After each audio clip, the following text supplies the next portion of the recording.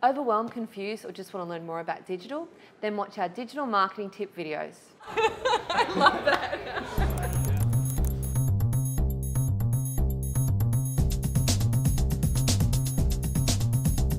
And never, never, never let anyone dull your sparkle.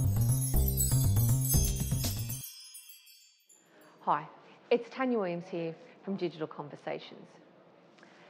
When there's a shortage of qualified candidates, what role should recruiters play when it comes to helping their candidate pool improve real-life work skills? Some might say that's not our job and we don't have time to do that, whilst innovative recruiters are starting to think about building candidate communities, both offline and online. Shouldn't you be helping your candidates be better candidates? By helping your candidates create a digital profile that is boss-friendly and shows them off in the best possible light, this is also going to help you to find them a new position sooner, which means more commission for you and a happier client, which is a win-win-win situation.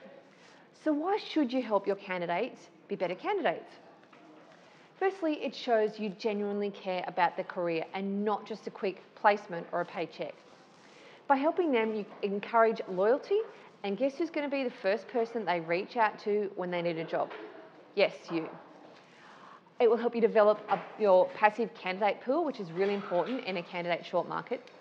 It provides a positive experience that will stand you out from your competitors who won't provide the assistance that they need, but you can. It will help to add to your talent pool and build a relationship with them, which is really important. But most importantly, it's going to add to your bottom line by translating to more placements. Regardless of if you're an in-house recruiter or an agency, you can help your candidates improve their skills with a little bit of effort. You can take matters into their own hands and show it's about people, not just commissions. I'm Tanya Williams, and never let anyone dull your sparkle.